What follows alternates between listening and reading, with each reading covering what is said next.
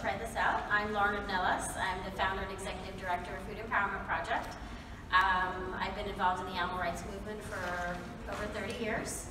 And basically, Food Empowerment Project is a vegan food justice group, so we promote veganism for the animals, and we have various campaigns on their behalf, but we also advocate for the rights of farm workers who pick our food, work on lack of access to healthy foods in Black and brown communities, and try to get people not to buy chocolate sourced from where the worst forms of child labor, including slavery, take place. So, the talk that I'm giving is the first time I've really spoken about this publicly, and so I definitely want to give time for Q&A. So if someone can let me know, looking at my crew, like when I have like 10 minutes, I'll try to shut myself up so y'all can ask questions. But the reason for this talk came about because I run Food Empowerment Project, and over the years we've been asked several times about organizations wanting to start chapters of our work. And I've always been a little bit uncomfortable with it, but this amazing activist named Anika in Washington State was like, this is what we want to do, we want to help you grow. And I was like, all right, yeah, let's do this. And so we started contemplating if we wanted to have chapters elsewhere. And one of the countries that approached us was actually an activist from Brazil. And when I explained to him that the organization could not be called Food Empowerment Project, he was a bit upset about that because that was part of the brand he wanted to be with. And while I completely appreciated that, because this is my group, it wasn't right because they were in Brazil and the national language there is not English. So the organization's name should not be in English, it should have been in Portuguese. So over time I've been thinking about this a lot, like why am I so uncomfortable with chapters? And recently when I was interviewed by a publication called Tofu Magazine is kind of where this all came from, because I finally allowed myself to really think hard about why I was having such a problem. And the reason why is because I believe that chapters replicate colonization. It's a form in which organizations are able to brand themselves more than they are really representing what needs to be done for the animals.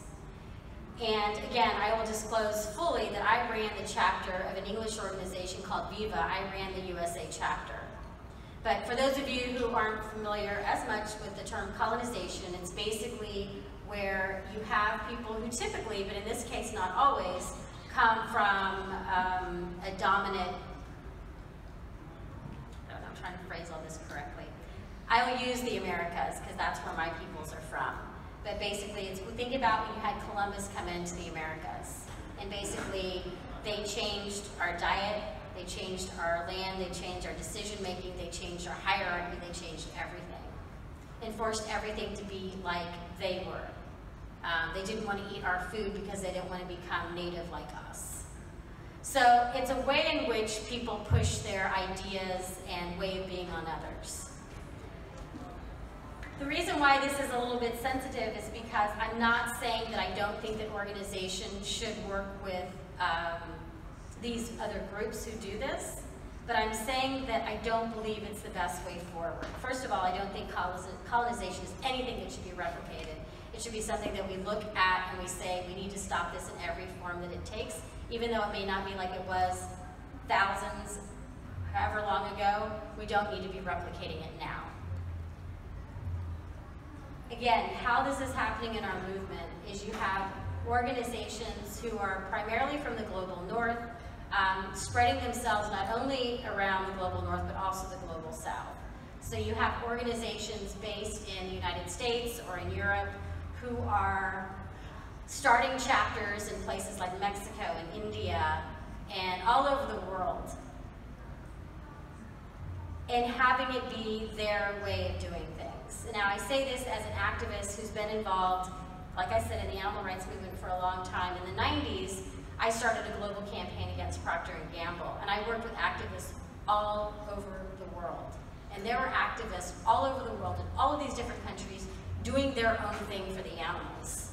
So I find the need of US and other European groups going to these countries and starting their own chapters offensive to the activists who are on the ground and who have been doing this work, and who have been doing this work in a way that's appropriate for them.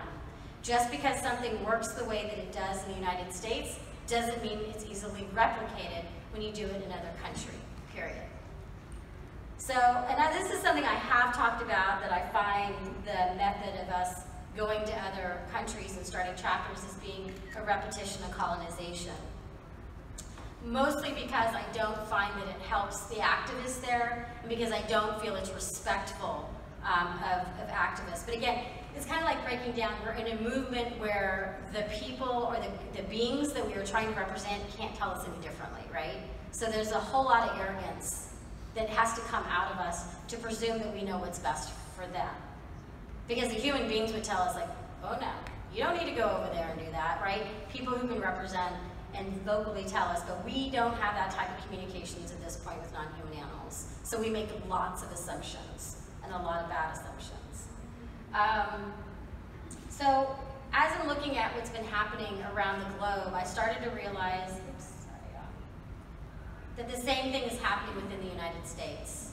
That there are chapters being created in the United States of organizations, and they're being told to do what it is that the main organization does, right?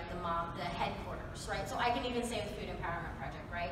We have amazing, brilliant, creative activists there, but they were always going to be bound by what Food Empowerment Project's mission was. And this is a lot more restricting with some of the other organizations that, and it's hard because I don't want to name names, but I'm really hoping that you all know what I'm talking about, by organizations having chapters, and they're not able to do what they want to do. They have to do what the chapter is telling, what the main organization is telling them to do. So I'm somebody I'm originally from Texas. I live in California. I've lived in New Mexico. I've lived in Georgia. And I've always, been doing animal rights since I was in high school. And I can tell you, being an animal rights activist in California and the type of activism we do there is a lot different than the activism you can do in Georgia. And it's a lot different than the activism you can do in Texas, because it's different people. So once we have chapters dictating how everybody should be doing things, it's not always going to work. And there needs to be some humility in that, and saying, you need to do what it is that you need to do that meets that community better than what I am telling you to do. When I started out in the animal rights movement, there were grassroots organizations around the country. Not only were we working with, this is our Washington chapter, which is no longer in existence. Because of my stance on this issue and my change of thought about this, we have dissolved our Washington chapter. I forgot to mention that. We now have supporters in Washington, which this is going to be a lot of them, but we want them to be able to be creative and come up with their own ideas on what it is that they want to do without having to be limited by us. So, going back to what I was saying, when I started out the animal rights movement when I was in high school, there are animal rights groups all over the country. There are animal rights groups in Memphis and Atlanta and everywhere around the country. There were individual organizations with their own names doing good work for the animals, but they were also working with the national organizations, like I did. I had an animal rights group in my high school and in my college, and I worked with national groups, but I also created campaigns on my own. And I feel like going down this path of doing chapters is limiting creativity that we as activists have, because we are being bound by what somebody else is telling us to do. Does people follow me on that? I know that this is kind of annoying that I'm talking about this, but I think it's really important for us to acknowledge that, in my opinion, take it or leave it, that chapters are stifling this movement. And they are restricting creativity, and they're limiting what it is that we can do as activists. Where we are in the Bay Area, there's a lot of activists who have gotten disenchanted with some of the organizations that they worked with, and now feel as if that there's nothing for them to do. They feel alone. This chapter made them feel like it was only their way of doing things that could help the animals, and nothing else could help the animals. They were told that they were the only group that was actually helping the animals. And it's not limited. There's lots of groups who do this. And it's damaging, because if something happens, you have a falling out with somebody, or maybe you disagree with the tactic that they're doing, all of a sudden you feel like you're alone and you don't know what else to do. And we lose a lot of good activists that way. Instead of activists becoming excited and being told, let's talk about this. Rachel, what do you want to do? How do we do? What do we want to focus on? Because always focusing on what these I don't want to say national, because they're not all national organizations, but these organizations are telling groups to do isn't always what the activists want to do, but the activists are just so eager to do something for the animals. They're willing to sacrifice their own personal comfort or things that they think they should or shouldn't be doing. So this is my whole, like, it's important for us to have these differences, right? I mean, some of these things I think are damaging, but at the end of the day, most damaging is what's happening to activism. Activism is so sad right now, in my mind. When I look at the animal rights movement right now, I am so sad because it's not what it was in the 80s when we were so tiny. And at this point in time, we should be a vibrant, creative, just overflowing with different organizations with their different ideas that we can all learn from and exchange ideas. And I mean, one of the things that also sparked this was the activists in the Philippines have been protesting Canada's dumping waste on their country. And the activists, and this comes from learning, dealing with activists around the world, is that activists in different places around the world can't do all that we do in this country. So I've worked with activists in Japan, and their anti-vivisection work was basically doing parade, marching in the streets with animal masks on, right? And it was a happy animal mask celebration and reaching out to people. Well, the activists in the Philippines were doing their own march against what was happening, and they had the most creative outfits that they were wearing to try to draw attention to this issue. And all I can think of is when I look at our country, I can see a lot of the same stuff going on everywhere. It's like basically you're doing this. See, I'm trying not to talk about it, but it makes it really difficult, so I'm hoping, I know, let's pretend that everybody wants people to have cageless popsicles. And cageless popsicles are what people think everybody should be doing. And so with the cageless popsicle campaign, but you live in like where it's freezing cold, and you're like, I'm not so worried about the popsicles here. You know, I'm worried about all this other stuff that's going on, right? So there's a tendency to be like, this is what you're going to work on, even if activists have other things they want to do. There may also be a tendency to be like, see, I'm trying again to think of a good way of, you have to hold these signs that say, it's not a book, it's a magazine.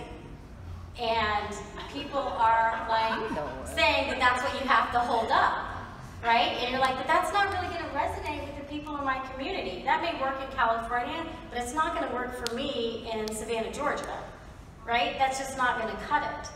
So there's a problem with thinking we can replicate something and everybody should be using that.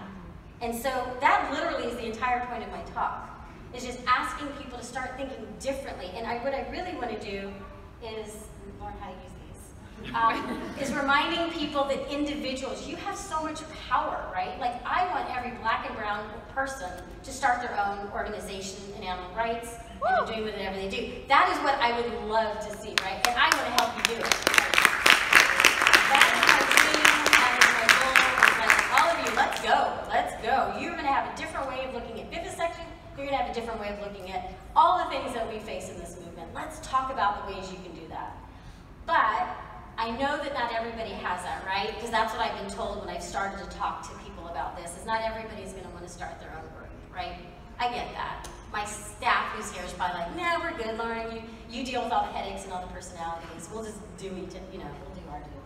But I think that, and I understand that, but it doesn't mean, well, one, I'm here to help you in every capacity. You don't have to start your own group, right? You can be like, oh my gosh, I can't believe that this restaurant is selling foie gras. I want to go out there. You don't have to start a group to do that. Find a couple people to go out with you and just hold a sign. We got a restaurant in California, of course that was California, to stop selling foie gras by 2 to 4 people going out there every weekend just holding signs. It just annoyed them until they stopped. It's weird. Simple things in terms of campaigning style is so simple, and that's what we've learned from, if you look at the history of so many movements in this country, it's just consistency. Consistency is what annoys these people. So again, you don't have to start your own group. I'm here if you want to start your own group. I am so happy to help you either way. My dream, though, of course, is having more organizations like Food Empowerment Project or other organizations that are run by Black and brown people who don't just silo animal rights activism or animal rights and say, this is all we're going to talk about. That we have organizations that are going to fight the good fight for non-human animals, but are also going to understand other social justice issues and ramifications, that aren't going to be like, I'm at any cost, by any means necessary means throwing everybody else under the bus. That's not what I want. I would love organizations to start that will be able to do good work for animals, but recognize, not fall into the trap of placing one above the other and understanding that we're all connected in this path to liberation and that we can't pull this apart anymore. We're not going to allow people to pull these issues apart anymore, that we're going to all keep these issues together, but our main issue may be anti-vivisection, but it doesn't mean you're going to say really messed up stuff when it comes to other social justice issues that are going on. Again, I'm leaving this short because I want people to ask questions about cage-free popsicles. But again, we want to help. Food Empowerment Project, I mean, I've been talking to activists for a long time about this stuff, and I apologize to everybody who's contacted Food Empowerment Project and has been like, hey, I want to start a chapter, and we're like, yeah, great, that'd be wonderful, and then they never hear back from us. Because I hadn't been able to put my finger on it, on what bothered me about chapters so much. But I knew what was bothering me about them internationally, right? As a woman whose peoples was colonized, I understood that. I understood why it didn't feel good to me to know that these groups were going to other countries and using information that maybe wasn't pertinent to that country. But I didn't understand why it also bothered me into the United States until I really started to see, one, it was a form of replicating colonization, but also it was really stifling activism. It doesn't really matter like how much you don't want that to happen, as I did with my Washington chapter, it's unavoidable. I started the organization, they want to respect the mission that I created, and I demand that, quite frankly, right? I demand that. We are a very wide missioned organization. We can't have anybody ever referring to, you know, agricultural chemicals on farm workers and have that study have been tested on animals. That is how much we have to think about these things as an organization.